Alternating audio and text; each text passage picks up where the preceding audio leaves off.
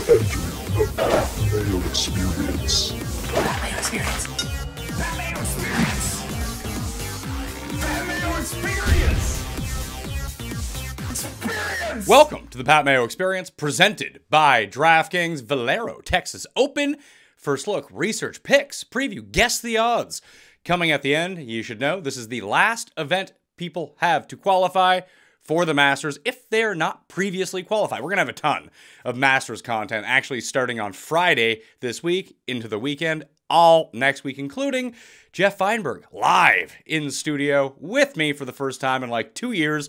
We are very excited to do this, so tune in to all of that. But tune into this show, too, and all the Valero stuff. This tournament tends to get overlooked because everyone's all hyped up and jazzed up to get in on the Masters, but there's money to be made. 30 to 1 at the Valero equals the same as a 30 to 1 at the Masters. So smash the like button to the episode, sub to Mayo Media Network. The Listeners League is not yet available. I'm guessing the first chance that we're going to have to get into that is going to be on Monday with the Feinberg Show. Hopefully they send me the link as of then, but I want to remind you to get 20% off the Valero and the Masters if you get fantasynational.com on Wednesday. Get the weekly, fantasynational.com/Mayo. Get it on Wednesday. You get all the Valero, make all your lineups, do all your research. My walkthrough today is powered by fantasynational.com.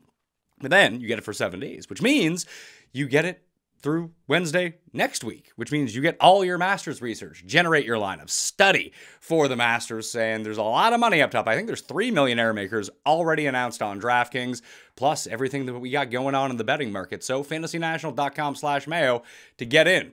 Valero Texas Open, obviously, it's in Texas. TPC San Antonio is the course. There's 144 players in the field. And as I mentioned, anyone playing in this field who is not yet qualified for the Masters has one way to get in. You win, and you're in. We've seen it a bunch of times throughout the course of this tournament. We saw JJ Spawn do it a year ago. Spieth won the year before that, but he was obviously already in the Masters as a past champion. He's in the Masters forever until he wants to be. Corey Connors was not. He had to win as a qualifier to get into this tournament. We've seen Chuck Hoffman do it before in the past, I believe. No, Chuck Hoffman didn't, because this was later on in the year. I think this was in early May. I think the year that Connors won was the first year it was actually before the Masters. Houston used to be the week before the Masters. And just what we're seeing this week in terms of field is just a hodgepodge of guys that are like hurt, a few guys that need to play in, and then just a bunch of guys that you see at your non-elevated events on the PGA Tour still jockeying for their spot to get into the first major of the season. But I want to jump into the course. TPC San Antonio, the Oaks course. Don't get it confused with the Canyon course if you're going through everything and trying to do your research. There are 4 par 3s on the course. The average length over 200 yards, 200.5 yards. To be exact, hole 13 measures 241 yards, the 5th toughest on the course. And this really does boost up the average yardage of the par 3s. You take your medicine. These are the 4 most parred holes on the course, all over 2/3 of the time. So you just make your pars, get out of dodge, try to score on the par 5s and the easy par 4s, and you're good to go. Shorter par 4s, there's 10 of them on this course, and we're all over the place with 134 yards separating the shortest from the longest. The 2 shortest par 4s carry a birdie rate north of 23%, one of which is hole 17, which also has a bogey rate of just 8.5%. All reward, little risk, unless you are holding a 250 to 1 Trey Mullinax ticket, and he tries to go for the green, leaves it left of the bunker on the short side, tries to chip it over that bunker, and sculls it directly into the bunker, thus costing you your chance to win a very, very hefty payday. And Andrew Landry ends up getting a win. Yeah, that's a guy who's won twice on the PGA Tour. Andrew Landry. Fun times. That was 2018. It's funny how those like horrific beats at the end of tournaments really do stick out in your mind all these years later. That one shot, you're just like, oh my God, I can't believe this happened. It's going to be like that. I mean, the Honda haunts me every single year, and it's the same shot that continuously kills me. Chris Kirk did it to Eric Cole. That little wedge from like 105 away sticks it to like a foot. Justin Thomas did the same thing to me when I had a Luke List ticket. The exact same shot on the exact same hole. Very last hole of the tournament. At least this one was a playoff. Jesus. Sticks out in your mind, is all I'm saying. Par 5s, there's 4 of them. Average length is 587 yards. 3 of the 4 surpass this average, with the shortest being hole number 14, 553 yards. It's the easiest hole on the course, the birdie rate of 42%, and that almost rivals the par rate of 47%. There were more eagles on hole 14 last year than the other 3 par 5s combined, so that's where you need to score. Hole number 8 is over 600 yards and could be a difference maker. It's a 20% birdie rate, but also a 16% bogey rate, and we all know about 18. There's that little creek in front of the hole, which is going to essentially turn it into a 3-shot par 5. Very few guys actually go for it and get it on that par 5, so be very cognizant of that. For the course itself, this is a Greg Norman design in consultation with Sergio Garcia, and it's been the host of this event since 2010. The Oaks course is the second toughest greens in regulation to hit, trailing only Riviera on the PGA Tour, and the front 9 historically plays more difficult than the back. The field played the front 9 at plus 3,704 compared to just plus 730 on the back in that same time from 2010 to 2020.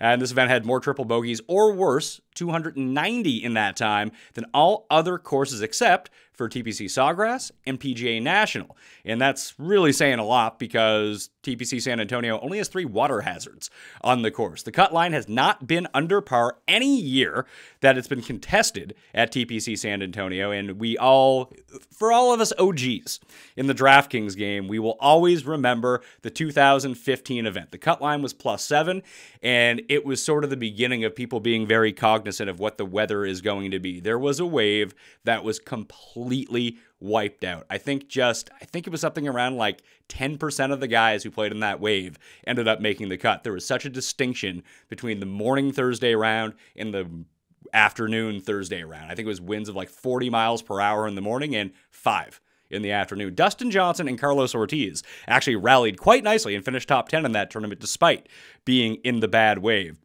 So the gusts were the most impactful, like I mentioned, that year. The morning wave had a scoring average of 78.6, 4 strokes worse than the afternoon wave. It still played at like +3, but it's much easier than +6, and it caused 7 players to withdraw over the first 2 rounds because they knew they had no chance. And outside of an insane British Open, it's doubtful we'll ever see the wind impact anything that much again, so don't think that's going to happen. But when you hear us talk about the weather and the weather splits and how things can be geared to your advantage, it's usually just this one event that we go back to year over year that sticks fresh in our mind when we think about everything. Let's head over to fantasynational.com and just take a look at the course breakdown just a little bit so you can visualize some of this. As mentioned, the greens regulation are very tough to hit. Riviera, Harbortown, and Southwind are some of the other ones that you can look at over this time. You see 591, that par 5 at the end. Very few eagles, 0.7% eagle rate, where you have the 2.2% rate on number 14. 5 of the past 7 champions now, with JJ Spawn winning a year ago. I don't think that he had actually been up there before. Let's see. JJ Spawn, he did have a top 30 in the event. Does that actually finish? Let's see. 5 of the past 6 champions had a top 30 finish in the year before. So it's now 5 of the past 7 champions had a top 30 finish the year before. Every winner except for now Spawn and Stephen Bowditch had made the cut the year before. I guess Spawn did make the cut. He finished like 60-something the year before he ended up winning. Had made the cut in the event in his start directly prior to winning. That's all jumbled now because it's on a different part of the calendar. And 5 of the past 8 winners made the Valero Texas Open their first PGA Tour win. You have Spawn, Connors, Landry, Chappell, and Stephen Bowditch. And since play began at the Oaks course in 2010, the third round leader has gone on to win 8 times in the past 12 years. So live betting opportunities, it's going to be pretty tough to come back. As we kind of scroll down from the scorecard a little bit, when you take a look at the top 5 finishers, one thing that I did notice, pretty even tee to green, not as pronounced. Like some courses we see approach factor in like 3 times as much as driving and around the green. It's less than half this time around. So a pure balance of tee to green. And we've seen driving distance play a big factor here, but we've also seen some of the shorter hitters with great accuracy end up doing it well too. If you're going to go with one of the short hitters, you do want to look at driving accuracy along with strokes gained off the tee over that time. It's one thing just to be good at hitting fairways. It's another thing to actually be gaining strokes when you're hitting the fairway because you're still putting it out there like 290, 295, whatever it might be, rather better than like 260. Like the Brian Stewarts of the world is always the example that I like to use. Wesley Bryan, back in the day, not so much anymore because he doesn't hit any fairways anymore or plays on the PGA Tour anymore. So, I mean, periodically, I suppose he pops up. I wonder if we'll see him at Heritage as a former winner this year, although it's an elevated event. Par 5s where you need to do your damage. As I mentioned, tread water on the par 3s. And with the par 4s, there are a couple of them. I mentioned 17. It's the second easiest hole on the course. Number 5, the fourth easiest hole on the course, all north of 20%. I didn't really look to see if there's any sort of significant advantage of starting on... Yeah, hole number 1 is the third hardest hole on the course. So the wraparound would actually come 16, 17, and 18, more than likely if that was going to happen for a birdie streak in Showdown. And number 9 and number 6 are the second, 9 and 10 are the second and sixth most difficult holes on the course. 9% birdie rate, 11% birdie rate. So it's unlikely that there's any sort of advantage starting on the front versus starting on the back for Showdown purposes. Just roll with what you got this week. Average shot distribution is pretty flat. One of the flattest you're going to see all year on the PGA Tour. A lot from inside 150 yards. So from this bucket, 15% of shots, 13% of shots, 6% of shots. It's a pretty high margin for inside 150 yards. Usually you see this big spike in terms of the 200 plus because of the par 5s, but because 2 of these are layup par 5s. You're going to get approach shots from there, but there's a lot of layups that go into it. So a lot more shots coming from this bucket. Very short wedges. Can you be dialed in with your short wedges? Well, you have a chance to do it. As I mentioned, the cut line hasn't been below par ever at this course. Last year, it was even. And that year in 2015 was +7, but nothing below par. We'll see if that changes this year in a field of 144. Driving accuracy much lower than your average PGA Tour event. As mentioned, the green and regulation percentage much, much lower than your average PGA Tour event. Don't be Kevin Na and take a 16 and have to come back the next year with a chainsaw in the woods, by the way. Although the driving distance is much higher, 285 to 283, not much higher, but proportionally higher by a few yards. You can be a bomber here, and where so few people are actually, not so few people, but where players are hitting the fairway less than your average PGA Tour event, extra distance can get you into the right angle, and if it's going to be a lot of wedge shots anyway, it might not hurt you as much. Sort of the Bryson strategy, less of an extreme than we saw at Wingfoot, because no one was hitting the fairway at Wingfoot, but just be as close to the hole as possible and try to figure it out from there. The average green and regulation proximity, a bit longer than your average PGA Tour event, so not all that critical considering fewer people hit the fairway, that it's going to be 30.4 to 29 feet. It doesn't seem like the rough is hurting you all that much on your green and regulation approach shots. So when we take a look back at the history at this course, to give you a quick reminder of what has happened at the Valero Texas Open over the years, I mentioned J.J. Spaun got himself into the Masters a year ago following 2 missed cuts at this tournament. I was not on that, but I know a lot of people were on J.J. Spaun. He was 2 clear of Matt Jones and Matt Kuchar. In this event a year ago, he opened with a 67. That was his best round, and the only golfer not to shoot worse than 70 all week. Just very consistent across the board. The top 7 finishers all gained strokes on the field from the sand on this course. So in terms of sand saves gained, they all gained on the field in that number. 2021, I remember this very vividly because I had a big Cam Tringali bet, and he wilted down the stretch. We also had Matt Wallace that year, who came third. Playing a lot better golf recently, by the way, Matt Wallace, as we've seen the past 2 tournaments. He's making a run in Punta Cana right now. I don't know what the result of that tournament is, but I really hope it's Marty Trainer, because that would get me out of the hole for the year. Tell you that much right now at 275 to 1. Even a top 5, we'd still be looking pretty good. Hopefully we can find a hot putter come Sunday. Spieth shot 67 or better 3 of the 4 rounds. So when it came to beating Hoffman, Spieth was 8 strokes better on Thursday. That was the big difference between him and Hoffman. I mean, all the Texas swing used to be like the Charlie Hoffman Open. I don't even know how Charlie Hoffman's been playing recently, to tell you the God's honest truth. I know he had a few turns where the ball striking was good. It was earlier in the year. He's missed 3 cuts in a row. The putting has been egregious, but how has he been at Valero? I mean, he generally gains on the greens in Valero. He generally gains on the greens in Texas. This used to be his jam. Yes, he missed it last year, but seconds the 2 times before that, a win, 11th, 3rd, 13th, 2nd, 13th. He's not the player he used to be, obviously, 13 years ago, but he's not that far off the player he was 2 years ago at the same time. And he still is piling up a bunch of good numbers with approach. Can he turn around the off the tee? And the putting, feasibly should flip in his favor at a course where he's just very familiar with these greens. Obviously, that's not a guarantee, but something to look at a little bit. 14 of the top 16 finishers last year gained in proximity from 175 to 200. Iron play all around. 9 of the top 11 finishers gained in both the 75 to 100 and 100 to 125 yard buckets. That's how you're going to score on the difficult par fives and not end up making a big number on the difficult par fives at the same time, because it's a big pendulum when you look at it. Either you're going to stick it close and you're going to make your birdies, or you're going to miss and be in that little creek and have to take a drop and start making bogeys on holes you should be at least parring and other guys are making birdie on. So keep that in mind. Corcon, get some CanCon in here. Corey Connors played amazing the year that he won. He started off hot. He had consecutive 66s over the weekend. He was the only player in the field with 4 rounds in the 60s. 7 of the top 13 finishers lost strokes around the green, but all 13 of them gained strokes off the tee. As I said, driving more important at this course than most of them. You see, Kim Streelman's had some great run here. Cooch, obviously. Ben An is someone I probably would look at, although he has a chance. Ben An has a pretty good habit of fizzling out on like Saturday and Sunday, and after being there, like in contention. Because I think almost every time that we've played Ben An in DraftKings this year, or had a bet on him as a top 20 or whatever, it always seems like it's going to win. But you look at his results. He hasn't missed a cut yet this year, but 45th. Like, he was like two shots off the lead at one point at the Valspar. Finished 45th. 35th of the players. He was up there for a while. 21st of the Honda. He was up there for a while. But he continues to make cuts. It's weird that for a guy that used to be so good off the tee, that he really struggles. And now all of a sudden he can putt, which is just mind-bending, considering in his career he's losing almost 2 strokes on the greens per start. And now he's gaining like 1.3 over his past 4. I don't know if that's going to stick or not, but I would like him to start driving the ball a little bit better, because the irons have been really good.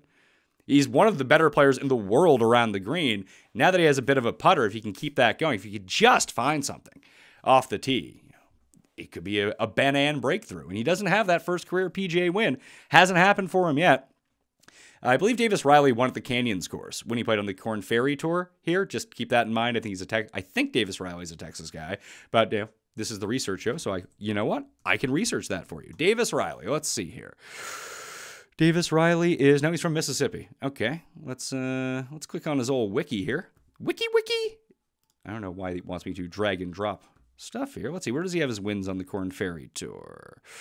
Panama TPC San Antonio Championship. I do believe that was at the Canyons course, and it was at TPC San Antonio. So he has won at this course in 2020, just coming out of the pandemic, and that was over Pendrith and Long Dong Paul Barjon that year. So yeah.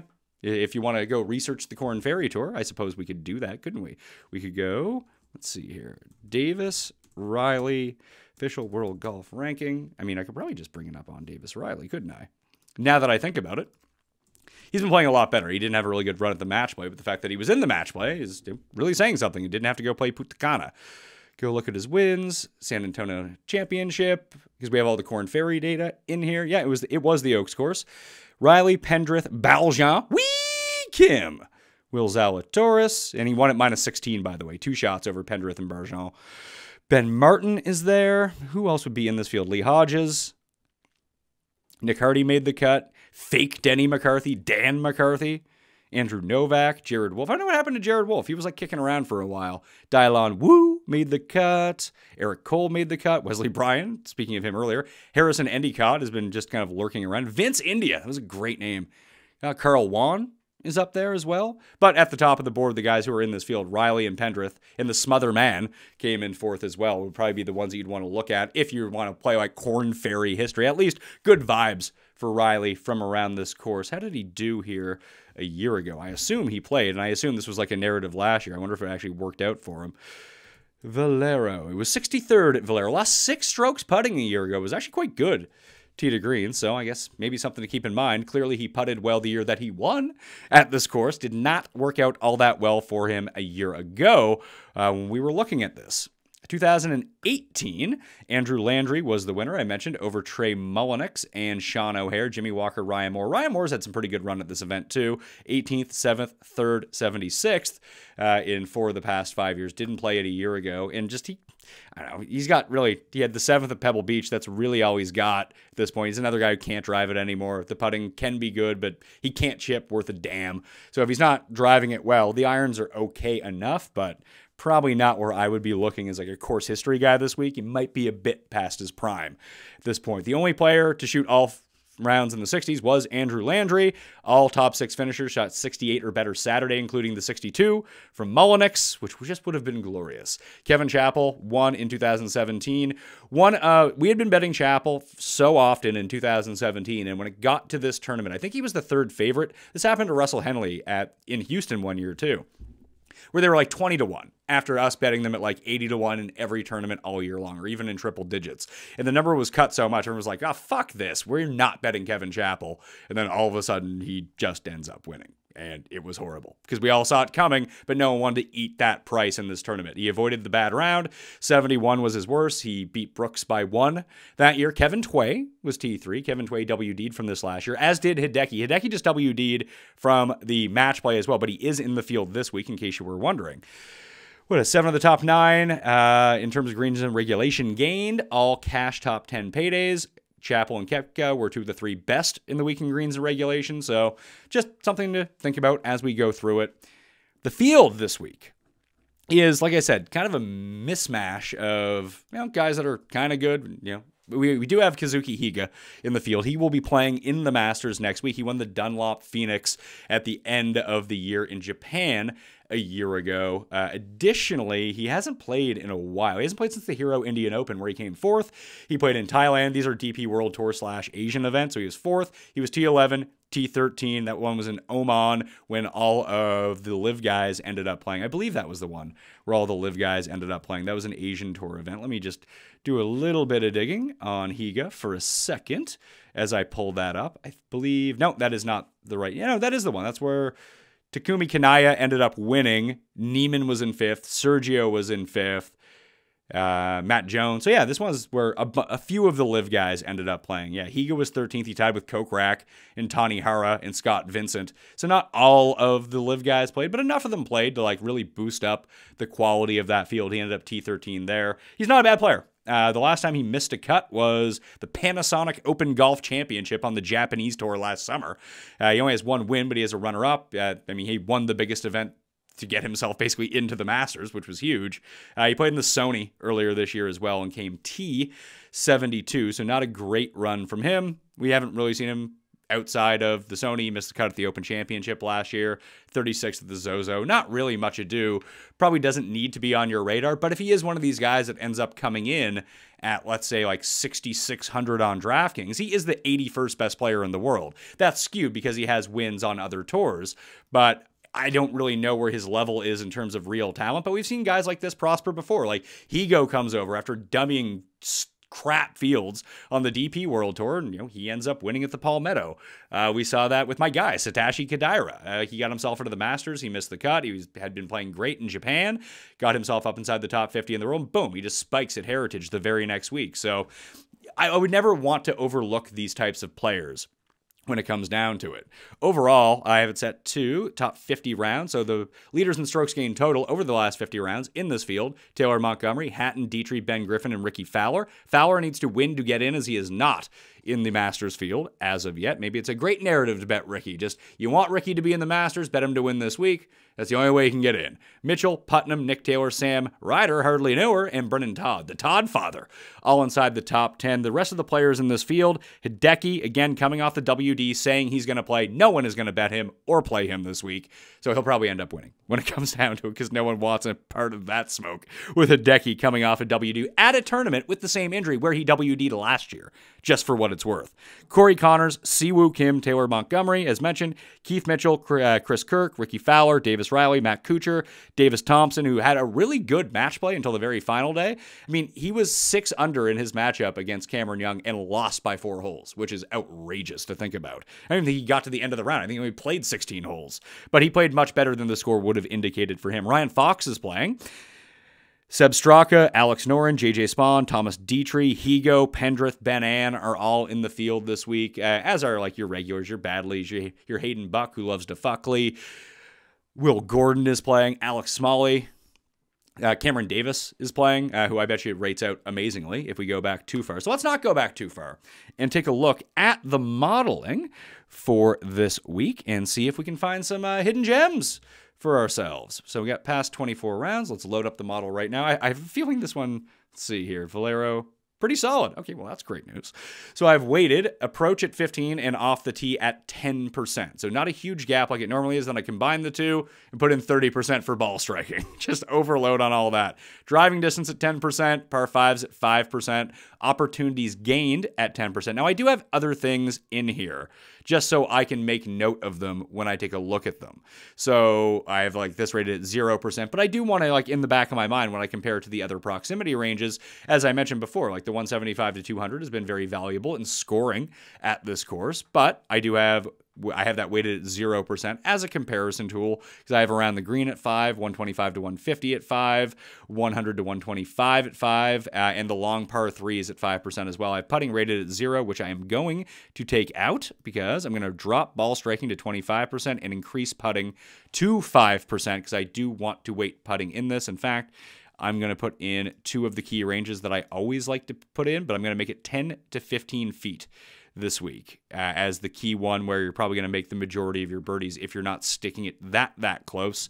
And that one, as we've seen over time, has been a little bit more repeatable than anything beyond 15 feet. There are historically good putters, especially in good form, from 10 to 15 feet. So let's take a look at what the results tell us for the Valero in Texas this week. Again, fantasynational.com/Mayo to get yourself 20% off all of the memberships. But if you get the weekly and you want to test it out and you want this for the Masters to generate your lineups, get it on Wednesday, go Wednesday to Wednesday, and boom, you get 2 tournaments for the price is right. The price is right, but it's for the price of 1. Let's see here. Tyrrell Etten, number 1, coming. He hurt his hand at match play, and like he played terrible at match play. I don't know if it was the hand that really did affect him all that much, but something to keep an eye on. Hatton, Fowler, Keith Mitchell, Davis, Riley, Kim are your top 5 coming into the week over the past 24 rounds. List, Connors, Higo, my guy, definitely betting Higo. Kadira, my other guy, Kadira. How the hell is he? The last time Kadira played. And Chris Kirk. Chris Kirk has had a very good run at this tournament over the years.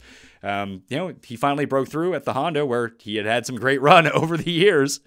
Let's see, is this Kadira? Kadira played the Honda, missed the cut. I don't know. I mean, his ball striking has been fantastic. Dude can't putt to save his life. How does he play it here? Valero missed the cut last year. Okay. Chris Kirk, when we take a look at his Valero stats, he hit his peak when he won, and now he's been kind of on the downswing a little bit. But 35th, 6th missed cut, 8th missed cut, 13th, 8th, and 48th in his career. Last year was bad putting. But great tee to green, 6.7 strokes tee to green. When he came 8th, he had a bad putting week. He's been very good around the greens here. He gained 11.1 strokes in 2018 tee to green as well. 3.5 when he came 6th in 2021. That was with 6 strokes gained putting. So you can see he kind of flamed out of match play. He made one of the worst shots I've seen all week there, by the way. The around the green has been good. The driving has been okay. Played okay at the Arnold Palmer. The putting has cooled off a little bit. When the putting cools off for Chris Kirk, it doesn't tend to go very well, but he does have a lot of experience at this course. Alex Smalley, Cam Davis, Bram Wagon, Yagabombs, James Hahn, Dylon Woo. Nick Hardy is another guy who made the cut that year in the Korn Ferry Tour. Percy, there's Ryan Fox, there's Aaron Rye. Aaron Rye is, in case of the old ups and downs with Aaron Rye, he's been playing some pretty decent golf. We were all on him at the Honda. Dude couldn't putt to save his life. And at least he got himself out of the hole in putting. Like, he's had some bad run on the greens. Not historically a very good putter. Was 29th here last year. Lost off the tee, although he's someone who hits a ton of fairways, generally gains off the tee, but did gain on the greens. We've seen the approach play been a lot better, although it's skewed at the players. He had a hole-in-one and still gained fewer than 3 strokes on approach. And I guarantee you that one was worth like 2. So he would have gained, but not by all that much. Let's say he had put that ball 1 inch from the cup instead of in. That 2.9 probably goes to like 1.7 pretty quickly. Still good. And I do like that he pulled himself out of the hole from putting.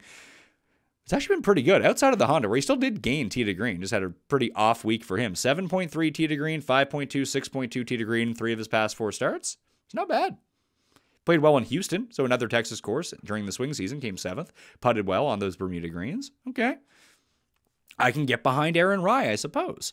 The putting is really what's going to drag him down. Who is the best? I mean, I want to look a bit longer term for some of these key wedge range. Russell Knox is like by far the best, as it turns out, in both of them when you compare them side by side. I'm sorting by the best from 100 to 125.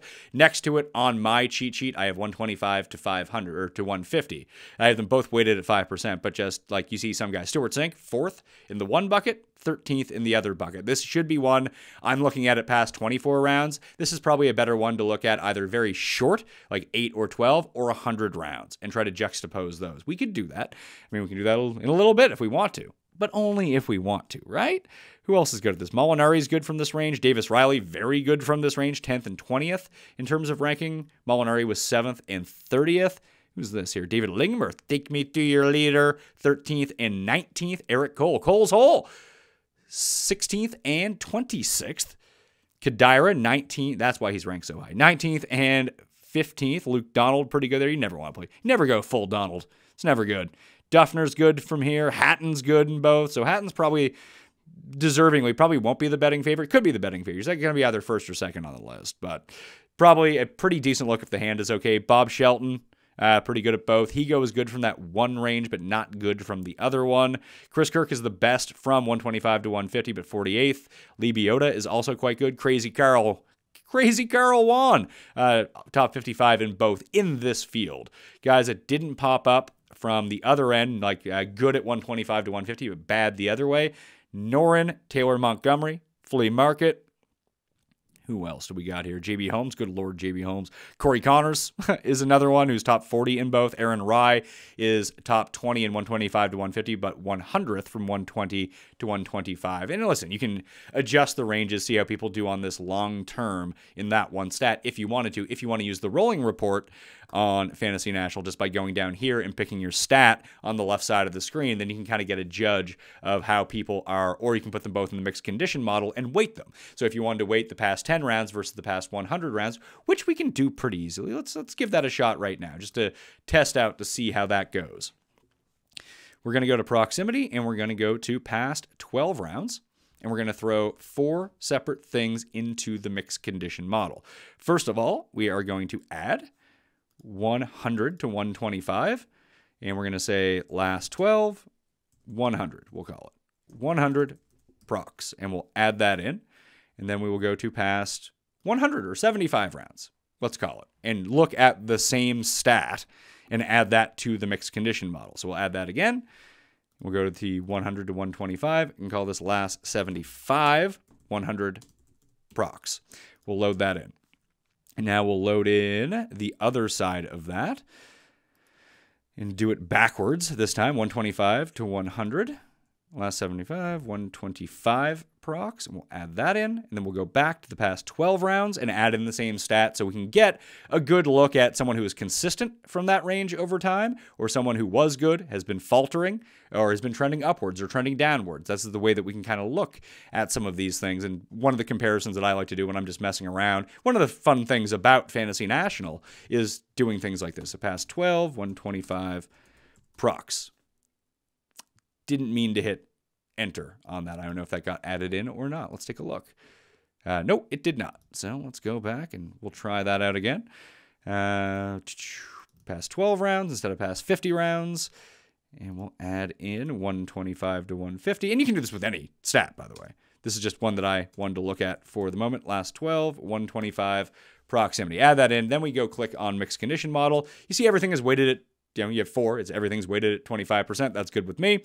Let's load that in and take a look at, you can rank them like you do in your regular model. You can even throw your model rank into a mixed condition model if you wanted to and make it one of the categories and weight it against other course specific things, whether you wanted hard to hit greens in regulation or windy conditions, whatever it might be. You can all load it into this if you want to mess around with it. Chris Kirk, Knox, Riley, Lee Biota, Cam Davis, Chuck Hoffman, Ryan Fox, Will Gordon, Lingmerth, Stewart, out of all people, Luke Donald, Kadira, Ben Griffin, Matt Wallace. Wallace is going to be a popular bet this week. Duffner, Eric Cole, Hideki, Connors, Siwoo, Tyrrell Hatton, and Ricky Fowler are your top 20 if you weight all of those over those different lengths of time at 25% apiece. But let's just take a look at it. Guys that have gotten better. Kyle Westmoreland. Oh, my daddy's a general, and I'm the best in the field from 100 to 125 over the past 12 rounds. 26, I don't know how many rounds that actually Oh, yeah, if you dump it over, it's 3.4 per round. Okay, that's not bad.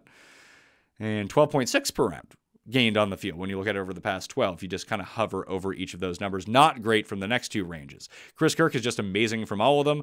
Russell Knox long-term is great, although he's been slipping 125 to 150.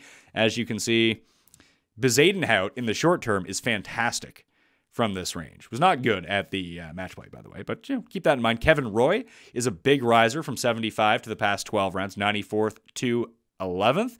Ben Ann goes from 80th to 13th. Ari Iggs, 116th to 14th is another one. 140th to 26th is beautiful Bo Hosser, who does have a top 5 finish at this event. Akshay's in this field? In 133rd to 30th, and we'll see if he can. I don't know how he finished up on Saturday. He was like even through 13 or something stupid like that, pissing me off after he went like 9. He shot like 29 on the front on Friday. I thought he was going to make a run. Love Bhatia, my guy.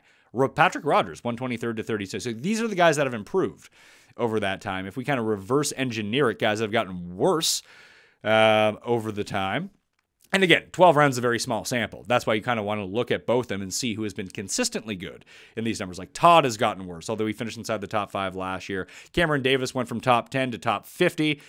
Like he's still in the top half of the field. He's just not in the top 10 of the field anymore. Ryan Fox has gotten a little bit worse. Kadira's gotten a little bit worse. Who else here? Bramlett, Andrew Landry, Ben Martin, I've all gotten a little bit worse in that time. So now if we take a look at 125 to 150, we're on this again. When I loaded this in, this is the 75 rounds. To the right here is the 12 rounds when you're looking at it. Who else has gotten a lot worse over time? Fowler's gotten a lot worse in this number over the past 12, as is Max McGreevy, Mark Hubba Hubbard, Austin Eckroat, Justin Lower, Ryan Almail, and Dylan Fratelli. Fratelli finished top 10 at this tournament a year ago. But in the short term, when we look at it, you can see that Chris Kirk has just been good. Chuck Hoffman has actually been good in both of these. I mean, Chuck Hoffman rates out 6th in this number. So Aaron Rye, MJ Duffy, Cam Davis.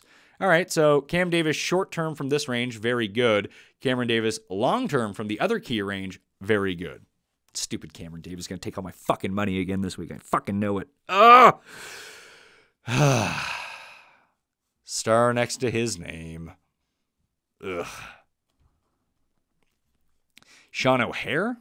That's not good. Kramer Hickok, trending upwards. Been very good from this range. Ryan Palmer, who long-term had a lot of success at this course in the past. Piercy, better short-term than long-term. J.B. Holmes, better short-term than long-term. Keith Mitchell, better short-term than long-term. I mean, I'm talking about a significant gap here, not like, oh, he was 8th and now he's 5th. No, it's like 77th to 25th. Bryce Garnett is one of those guys. Brendan, woo! Adam Schenk, another one who rates out well in that regard. So that's just one way that we can look at it when we break through everything. I guess it's time to now guess the odds for the Valero Texas Open. I want to make this quick and painless, so I did them beforehand. I do have Hideki as the betting favorite. That's probably, I mean, I don't want to bet on that he's not going to play, but I don't think that he is going to play in this tournament. If he pulled out of the match play, although he was already eliminated, so I guess it didn't really matter to him. Will Zalatoris, by the way, also withdrew from the match play, so he's not in this tournament, but keep an eye on that for the Masters. That's going to kill his Masters DraftKings ownership, and especially if Hideki doesn't play this week too. I mean, guys that have both won and come second in the past 2 years. So keep that in mind when looking at it. But I have Hideki at 16 if he plays, Hatton at 18, Connors at 18, Si Woo at 22. I have those as the 4 favorites. And with this field, with the weird names in here, these could be not way off in terms of what these odds are going to be. But if I have Si Woo as the 4th favorite, if he opened as the favorite, I wouldn't be super stunned. Actually, I would be if Hatton's there. But, he has the hand injury. Hideki has the neck injury. Would Si Woo be over Connors? Maybe Connors hasn't really played all that well. So if Si Woo was the favorite, wouldn't surprise me. If Si Woo was 13th on the list, I probably wouldn't be super surprised either, based on some of these names. They're all kind of in that same range of players. So Si Woo at 22, I have Montgomery and Ricky Fowler at 25, Keith Mitchell at 28, Chris Kirk and Ryan Fox, both at 33. JJ Spawn, the defending champion, at 35, was amazing through 3 rounds of match play, and then he got bounced. Kuchar, Davis Riley, and Thomas Dietrich at 40-1.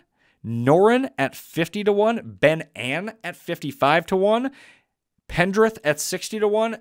Davis Thompson at 66 to 1 would be my take on how these odds are going to shake out. If you have a strong lean on anyone this week, I would think the move would be bet it as early as often and shop around. Now, I always recommend that people use DraftKingsSportsbook.com. That's a given. That's where you should be betting. Probably not a bad idea to shop around this week on the opening odds, because guys like, for example, someone like Siwoo. Siwoo might open at 16 to 1 in one place. He might open at 33 in a different place. Now, they're eventually, by Monday night or Tuesday morning, all meet at relatively the same number, depending on where the money comes in. But the openers at a tournament like this on some of the players are going to be all over the place. Someone like Bhatia, for example, may open at 50 on one book. He might open at 125 on another book. Maybe that's pushing it in terms of like what he's going to be, but it could be as low as 40. It could be as high as 100, something like that. Then it will meet somewhere in the middle of those numbers once everything balances out. But when you get a tournament like this with no defined clear favorite, because both the guys who should be the clear favorites are both injured at the moment, and this whole mid-tier of guys who could really break out, you're just scattershotting across the board. Like Ricky, might be 20 to 1 at some places, might 30 to 1 at some places, depending on where they want to open it. So pay very close attention to the openers on Monday morning. And because this is the Valero Texas Open, and I wouldn't expect a ton of handle, especially with the Masters in 2 weeks and with the match play beforehand, there's just so little interest in a tournament like this that if you miss out on a number and everyone starts betting the same, like Cam Davis, for example, he could be 35 to 1 very easily. Do I have him? I don't even have him on this list of guys that I put through. He could open at 35. He could open at 75. If he opens at 75, everyone is going to bet him at 75, no matter where it is. And that 75 will become 40 very quickly. We've seen this happen way too many times. If you want that good number on the guy that you like, shop around at the opener and hammer it immediately, because it's going to be gone. There's no waiting on numbers in a tournament like this with a field like this. Okay? FantasyNational.com/Mayo will get you 20% off. Again, it's off any membership. So if you get the monthly, it takes you to the end of April, basically, at this point. But if you get the weekly, on Wednesday, you get Wednesday to Wednesday, which means you get Valero, all the showdown, live stuff during the tournament, plus all the Masters, especially when the salaries are released. They'll all be loaded up immediately. You can get your research going right away. I'll be back with Feinberg on Monday. In the comments section, I want to hear your early winner. Smash a like, sub to the channel, and download the Pat Mayo Experience audio podcast on Apple Podcasts or Spotify while you're at it to help me out. We'll be doing giveaways next week for review, as we always do during Major Week. All right, I'm Pat Mayo. Thank you all for watching. I'll see you next time. Pat Mayo Experience! Experience!